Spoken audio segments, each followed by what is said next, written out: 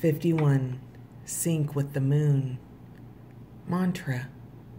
I embrace my ebb and flow, my many phases, and the cycles of life.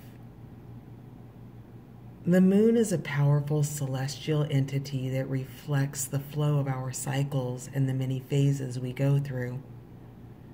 Look up the current moon phase for guidance on which energy will serve you best at this time. Guidance for each moon phase. New moon.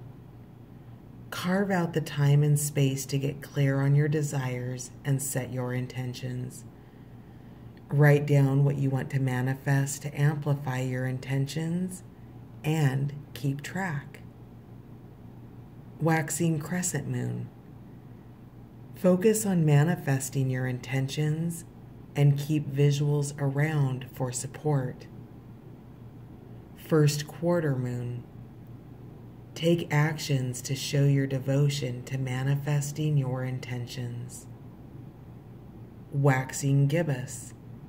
Celebrate the beauty of the human experience and all that is moving in your desired direction. Full moon. Take note of how your intentions have manifested.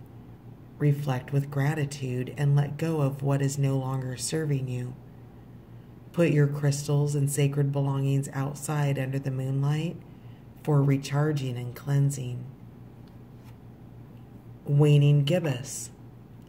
Clean house and continue releasing what is no longer serving you. Third quarter moon. Connect with the natural world and let your awareness be drawn to the divine beauty of life's cycles and timelines.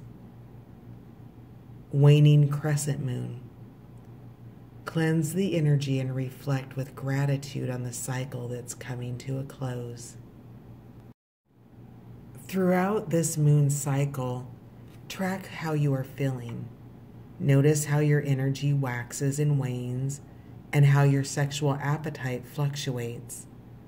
Also, if you are a female in your bleeding years, track the moon phase that's present when your menstrual cycles begin and end. This is a beautiful exercise to do over the long term so that you can see more trends in how your cycles relate to those of the moon. Be sure to keep an eye out for a local moon gathering that you can join, or if there isn't one in your area, host your own. Journal prompt.